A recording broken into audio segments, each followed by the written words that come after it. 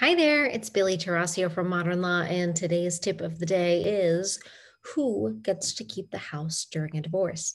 And interestingly enough, this is the most popular blog on our website, and there are thousands of topics, and this is the most popular nationwide beyond Arizona where we practice.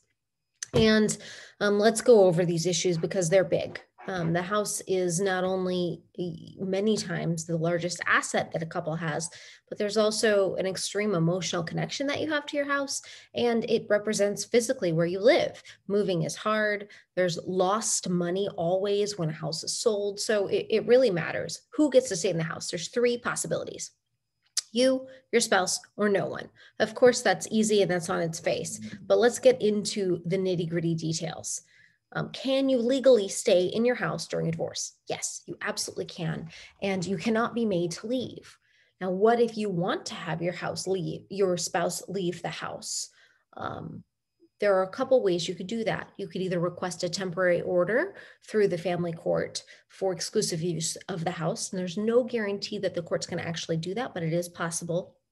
And the other option is if there's been any violence, if you've been in danger at all, if you've been subjected to violence, then you qualify to go get an order of protection. And that order of protection will make your spouse leave the house. And it will be a protected address. He or she will not be able to come back to the house. Will you have more of a legal right to stay in the home if you stay in the house during the pendency of a divorce? So the question is, if you move out, can you ask for the house and move back in? Legally, yes. Practically, it's hard. Practically speaking, once you've moved out, you're probably not coming back. Now, this is not always the case. It's absolutely possible that we can get you back into the house, especially if your spouse agrees.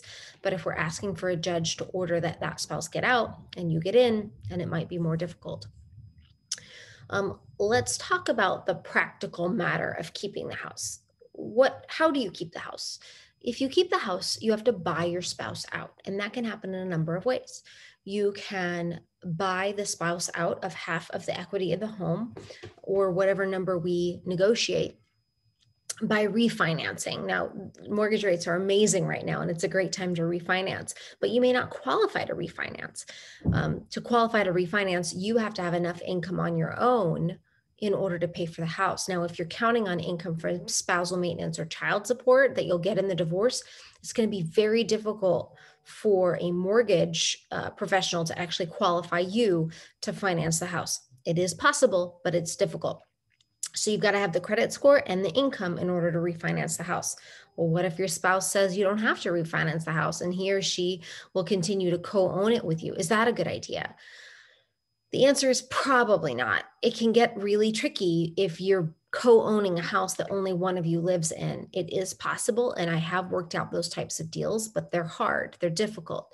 Now, if you want more information on this, check out the Modern Divorce podcast. I did a full hour of talking through these issues with divorce attorney Devin Slavensky, and we talked about the ins and outs of whether or not you should keep the house during divorce. There's emotional impacts, there's psychological impacts, there's financial impacts. So check that out if you want more information, but this is the nitty-gritty on keeping the house in a divorce.